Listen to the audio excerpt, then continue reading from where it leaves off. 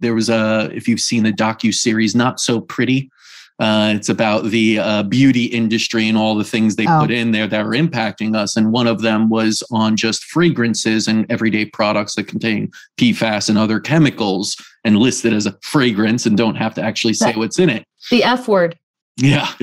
And yes, one of the people on the show, they were trying to conceive, and it was actually the male had no sperm motility, no nothing. And it was kind of attributed to this, where he cut out all the Dove shampoos and everything fragrance he was using, and so much over time they were able to conceive. That's fascinating, because men use a fraction of what women use. But they're using more and more Axe body spray. We're told almost to use more fragrance things and smell a certain way. And even, the aluminum that we're using in all our antiperspirants, all these things. But I want to ask you, what are the main culprits when you're looking at those cord samples? Out of those 185 or so, or are there a few that are more pronounced?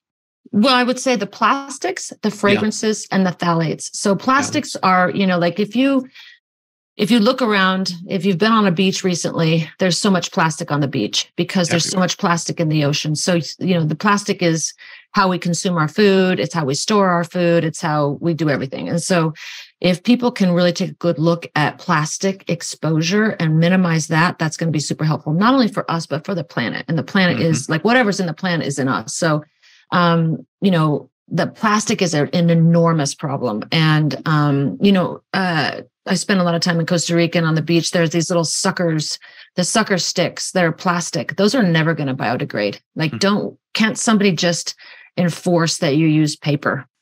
What's the difference? So there's some regulatory issues. Fragrance is a really big one. Chanel, the company, when they were trying to keep their scent proprietary, they got legislation passed that allowed them to use fragrance to contain up to 300 chemicals. And so anything that has fragrance in it is working against you with reproductive health, because it mimics hormones. So they're endocrine disrupting hormones. It mimics the way estrogen sits on your cell surface, and it can actually exacerbate all kinds of menstrual issues, including fertility is just one of many. So plastics, fragrance, and then phthalates are also softer plastics and things that are in like pipes. PVCs. So there's chemicals everywhere, and we have control over a lot of it. Actually, we don't have control over some things that are in the environment, things that we're breathing, but the things that we bring into our house, the things that we consume, is completely within our control. And the example that you just used of the gentleman who just stopped using certain products and he was able to conceive, that's pretty remarkable. Yeah.